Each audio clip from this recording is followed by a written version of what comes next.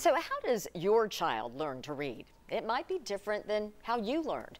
The latest science-backed research on literacy plus low reading proficiency among students statewide has Tennessee going back to the basics when it comes to reading instruction.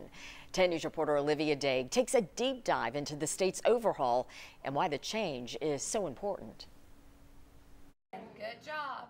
A few years ago, low test scores and performance statewide raised red flags for educators like Deborah Reed, a professor at UT. Only about a third of the students in Tennessee were meeting proficiency standards. Lori Nicholson has been a teacher for 27 years. She's taught multiple curriculums throughout her career.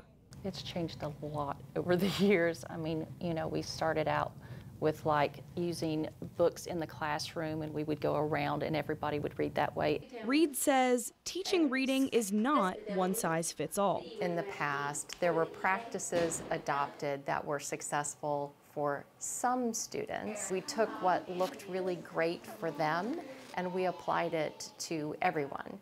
And those practices were not successful for all students. So Tennessee made some changes.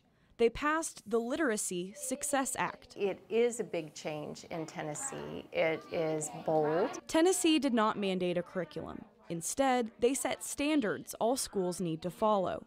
These standards are based in part on the science of reading, which is a body of research on how kids' brains learn to read. For most schools, this means an added focus on phonics or a sounds-first approach.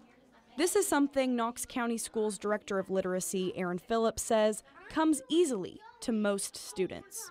We have to think about foundational literacy skills because reading is not natural, but speaking is.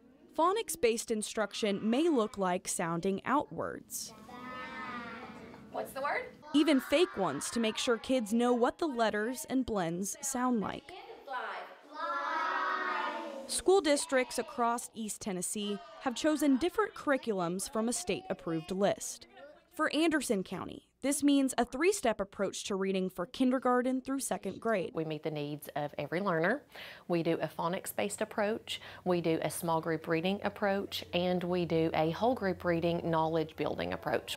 In Jefferson County, they use the same curriculum, but now they say district-wide, teachers are on the same page.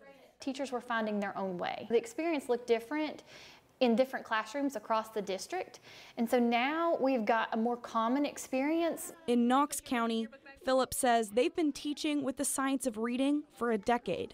It's important that we're building up the competencies that can be mastered, which is learning to decode and then reading those words versus guessing. And it's not only about phonics. The more background knowledge they have about a topic, the more complex of a text they can engage with over time. Veteran teachers like Nicholson say phonics works. She can see it in her own classroom. They will sit here and they will sound out their words. They will look at the beginning sounds. They'll look for small words in the word itself. That was Olivia Daig reporting.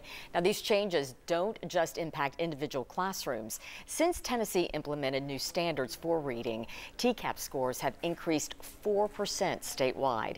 Education experts say this sets up kids for success, ensuring they're literate adults ready to join the workforce down the line.